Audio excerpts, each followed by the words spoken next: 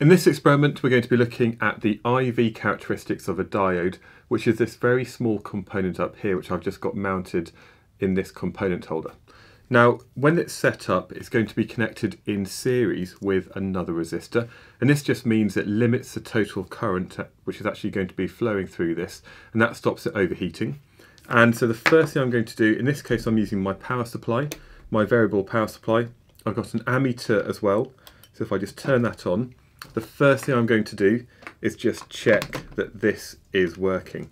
So I'm going to plug it into the DC terminals down here. So we can see that this is a fairly standard kind of setup for something like this. I'm going to put that in there. And now if I turn that up, we can see that, well, actually nothing's happening. That's maybe a good thing.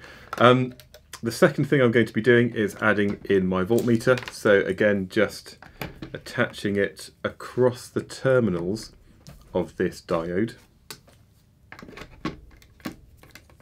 And if I do that, and maybe just get some of these wires out of the way, when that's turned on, we have some value. So that all looks good. So this is very much the setup. We have an ammeter in series with the diode, and we have the voltmeter connected up just over the diode. It's not connected up over the diode and the resistor, it's only across the diode, and that's really important. So I think now we're ready to take some data. So initially, with the power supply turned off, we have 0 volts and 0 current. When we've got -2 volts, or a value quite close to that, we have a current of 0. I'm now going to do the same, going to -4.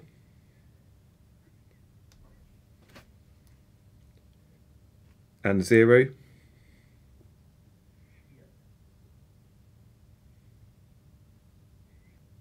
About -6 and 0.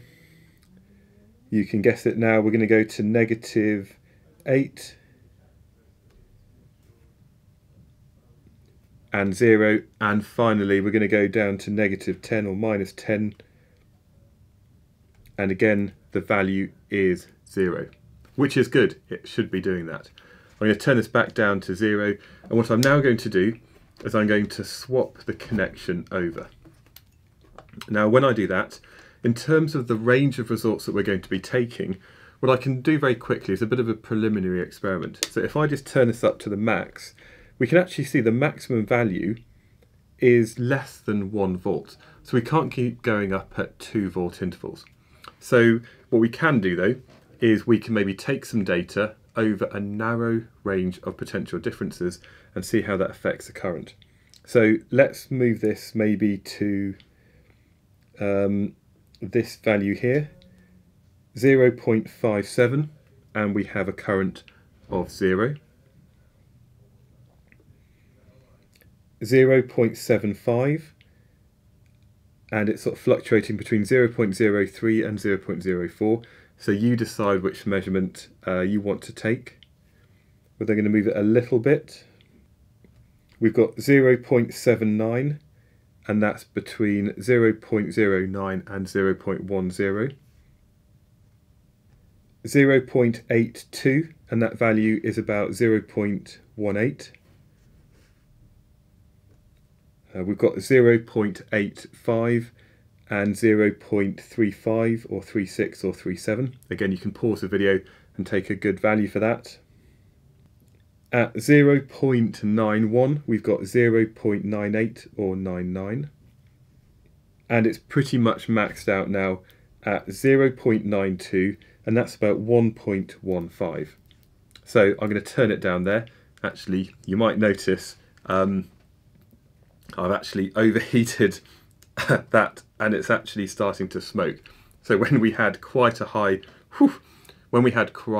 current, we actually got too high a current going through that resistor, which is actually overheated.